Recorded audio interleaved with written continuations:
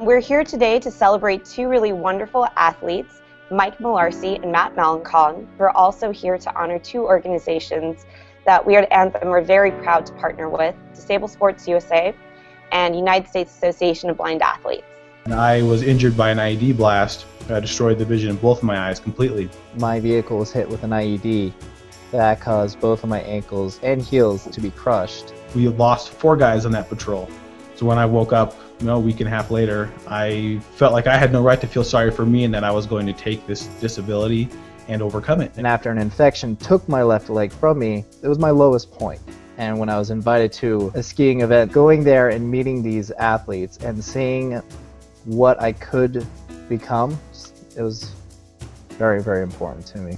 I've been able to meet so many people through these different camps and these different sporting activities and connecting with people who I feel like really truly understand where I'm coming from with different issues. Just going through that emotional challenge of discovering a new identity and kind of watching everything I had built crumble, things you thought were never going to be possible, like going up 3 flights of stairs. I just spent 5 days snowboarding. If I did that, I can definitely do this. I used to snowboard all the time, and I'm like, I didn't know blind people could do this, but I'm going to go try it because obviously it's a thing. And a lot of it is simply because I'm willing to try new things and to put myself out there. It's like a family reunion. Seeing people year after year, remembering where they were, seeing how far they've come. It's a stronger sense of family than I think I've ever had.